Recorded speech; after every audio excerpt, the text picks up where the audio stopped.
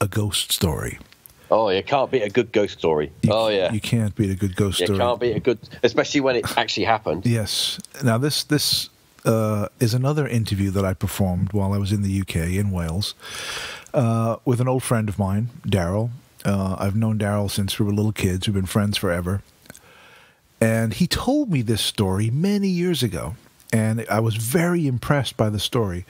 And I kept telling him, I said, next time we meet up or get together, I'm going to have to record this story because I need to get this recorded because it is such a great ghost story. And it's very real. And the reason that this is very real is that anybody who knows Daryl would know that he's very down to earth, very pragmatic, does not believe in ghosts, does not believe in UFOs, thinks it's all nonsense. And if somebody starts talking about ghosts and UFOs, he will dismiss it instantly. Oh, this is silly. This is blah, blah, blah, nonsense. Which is strange because he had a very powerful and terrifying ghost encounter, which radically changed his point of view on the existence of ghosts. And I sat down with him with my recorder and recorded him telling the story to the best of his ability. Now, admittedly, this was in a pub because we were going to meet up one night for a drink, and I thought, I'm not going to let this pass. So I took my recorder with me in my pocket, and we went down there, and we sat down. We ordered a round of drinks. We sat down, and I said, okay, before you start drinking, I want you to tell me your ghost story. And I recorded the conversation. So I'm about to play it right now, and then we'll talk about it. So this is a good one, and this is very true and very real. Here we go. Best estimation. I know it was a long time ago. When did it happen? Well, I'm 51, and it must have happened when I was about 18, 19, maybe. Yeah. So 30-odd years ago. So you're working in the co-op in Swansea, and how long have you been working there? I'd go about 18 months, probably. So a new job? New. Young, just out of school, a little bit out, a couple of years after that. But you've got to get a feel for what this building was. Just describe the building. People who listen to this are mostly American or not, but this was a huge kind of department store, like a Macy's or one of these stores. It had 5 floors to it, hundreds of square foot. Basement, ground floor, first floor, second floor, and then a 3rd floor of offices and a 4th floor of offices. And it was my job to go into this building when it was closed and open it, turn on every light, open it. So you would go in early in the morning on your own, and turn off the alarms and open up everything. So the first thing you do is turn off the alarms. So you're ready for business when everyone comes into work. When everybody comes. So what time was it? 6:30 a.m., 7 a.m. Right. Cold, dark days. And of course, you'd come into the building, as you said, you'd switch off the alarm, then you'd have to walk to the basement where, don't forget, there's no power on now, so all I'd have was a flashlight or torch.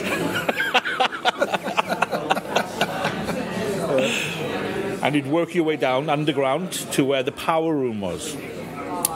And this power room would literally light up the building, but only sort of emergency lighting, so you still didn't have total brightness. You had to still use the torch.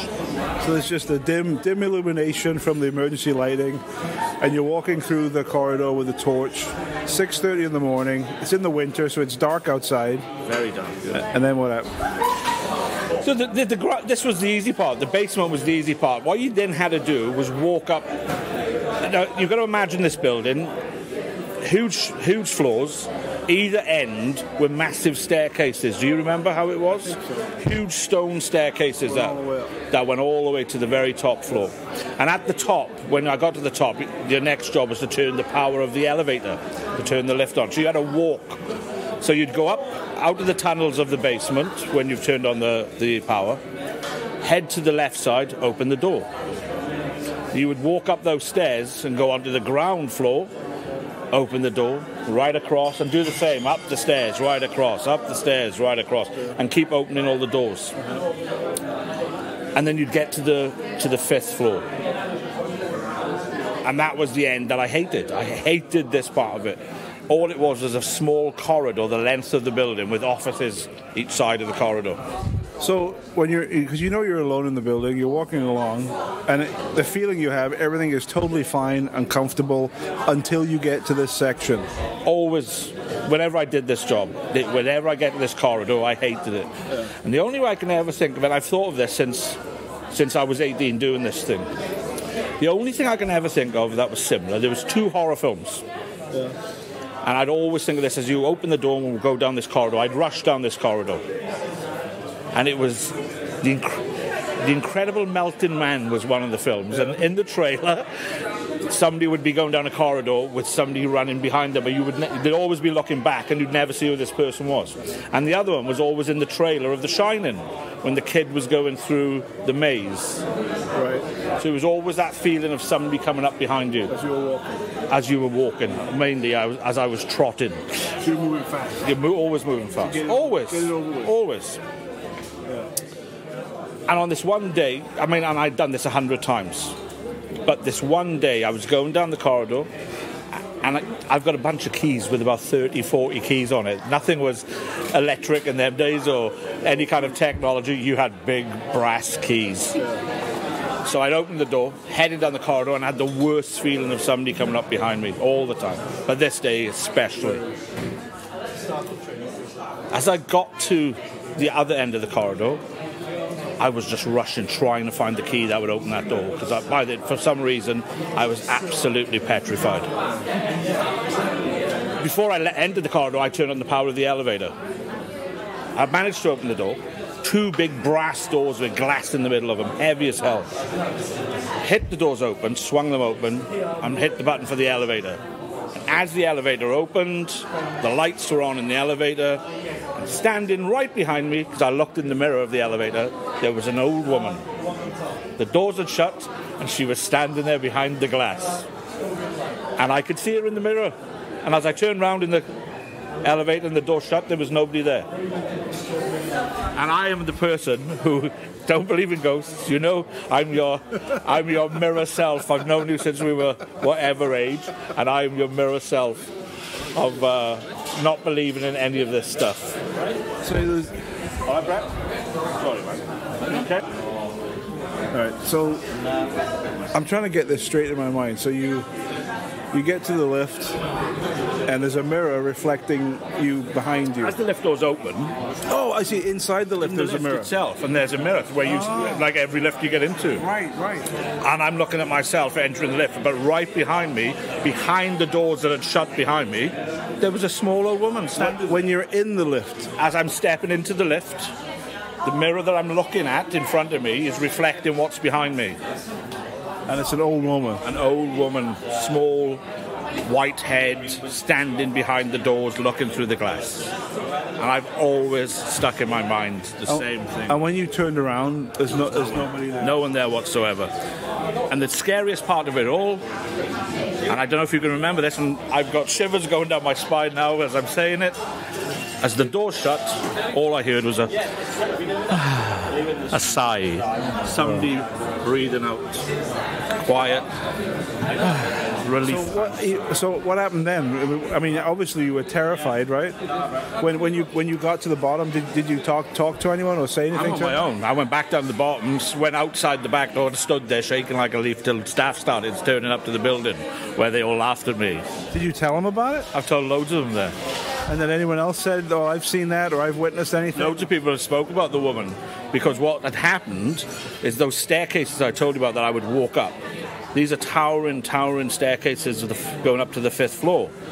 And they're huge old stone steps. And straight down the middle, you go from top to bottom. And at 1950s, 1960s, it said a woman who had given birth at an old age and had lost the child, had come into the building, walked straight to the top, and jumped off the top. And as she went, she hit every hit the sides of the stairs all the way down. Now, this building still exists along with the staircase, right? It still exists. It's about 4 different stores in there now, and I don't know about the staircase. They must be there because it was, it's part of the structure of the building. It's a great story. Thank you, Daryl. Well, there you go. A Welsh ghost story. Here's an interesting thing. As he was telling the story, we have a building, a co-op building, that is nearly exactly the same as what he described in town. It used to be called, I think it was Mayfair House, and basically back in the 80s, it was like a large department store. It had like 4 or 5 floors, like he suggested, and it had staircase. I think it only had 1 staircase, but it had the large stone staircase that goes all the way up, and it had the down the middle was straight from the top to the bottom, just a shaft all the way down. It was completely open. Yeah. And I remember those when he mentioned the lift. I remember exactly the kind of lift that he's talking about. With a mirror. Because I'm sure that they made all these co-ops the same back then. Yeah, I'm with sure the they same did. fittings and fixtures. Basically, there's 2 reasons for the mirror. One is for vanity. You can touch your makeup up and whatever in the mirror. But also, is to make the lift seem bigger. Yes. Because they put a big mirror in the back to make it, so it's not so claustrophobic. Right. And when he told me when he told the story part of him, the lift doors opening and he's waiting to go in the lift and he's looking directly at the mirror, and then he looks at the double doors that are shut behind him and he sees a face looking at him. Wow, I don't think I would have gone back to that job the next day. I really don't think I would have gone back to that job. Well, he said in the interview that it was because he opened the door lifts and he's walking into the elevator, and the mirror on the back side, he can see himself in the mirror walking in, but directly behind him, standing behind the door, was a little old woman. With white hair. Thing is, when he's going down, he hears the sigh, and would that be a signal that this lady has been trying to be seen, maybe, or by someone for a very, very long time, and it's never been the right kind of person or in the right state of mind to see this person? And so, but the thing is, this is the weird part, though. He saw the ghost of the old lady. Yeah, he didn't see it live. He saw the reflection. The reflection, When he looked in the mirror, he saw himself walking into the elevator, but then standing directly behind him in the reflection was this little old lady with white hair. And then, as that scared the shit out of him. He turned around. There's nothing there. And there's nobody there. And as the doors of the elevator are closing, that's when he hears the sigh. Yeah. And then he goes down to the bottom floor, immediately leaves the building, waits outside, terrified, until the rest of the staff and people start showing up for work. I'd be quite honest that the paranormal fascinates me. I've been into it for a long time. I've read many books and I've watched many documentaries and I've had a few experiences here and there. I've done my dabblings with EVP and all that stuff, and yes, I have had some success with EVP, but I don't think if I ever went to an old mansion or an old house and I actually did witness an apparition or something, I think it would profoundly, even though you think you're prepared for it, I don't think you are prepared for it when it happens. No, I agree. I agree. Think that it would make anyone that experiences anything like that, I think it changes them as a person, and it also changes the way that they think about their own reality and the way that we are and what. But I think that not only is it, and also the interesting thing is that for a long time when he was doing this job for 18 months, he said he was in the job for. Right. He did this job, and he always had that feeling on the top floor of something coming up behind him. So it was as if he was picking up on something that was. Well, you find that already there. The environment, any building or location that is affected, you can feel it. And he was feeling. It's that feeling of being watched, the feeling of not being alone. You're alone. You're the only person there. There's nobody around, but you have a very strong feeling that you're not alone and that somebody's watching you, and it's not a pleasant feeling. And that's the kind of thing he was. That was when he would open up in the mornings. He'd go through each floor, open up, turn on the power, turn off the alarms, blah blah blah. Every floor, fine, nothing, normal.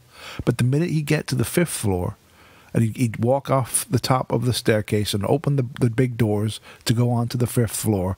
As soon as you open those doors, the feeling would rush over him like, I'm not supposed to be here. I need to get out. That kind of makes sense. That makes sense, because if you think about it, let's just jump into the mindset of the lady. She's in a distraught way. She's decided she's going to end it. She's had enough. She thinks, I'm going to go and commit suicide. She goes into this place. She walks all those stairs in a very distressed way, and she gets to the point at the top of the stairs where she's going to jump off. The amount of emotion and everything at that point, those few seconds before she plummets over the banisters right down, there's the imprint. That's the imprint. That's where, and this is the floor where he was experiencing those feelings from. So yeah, I mean, it kind of, you can kind of stitch those things together. Yeah. Great story though, and even though he told it to me years ago, and I was very impressed to hear it again and to finally get it on record and get it recorded. Was very satisfying. I'm glad. Very creepy, very creepy. Very and it creepy. would be interesting. I mean, obviously, he said it's changed hands now and it's different things, but it would be interesting to see if anyone else has experienced. Oh yeah, because the building, the building is still there. It's absolutely still there. In fact, when I was in Wales, I walked right by it. It's still there. Might have to do a bit of internet investigating. Yeah, the building is still there and intact. But when he was working there in the 80s, it was the one building was one store. It was that's like the one here. Whereas now it's been split into there's multiple stores occupying the building now. But the building itself still exists, and the staircase and the floor, it's still there. So it would be interesting to see if the new tenants from the new people that are running the building and the stores, if they've ever experienced anything up on the 5th floor of the old co-op building in Swansea, South Wales.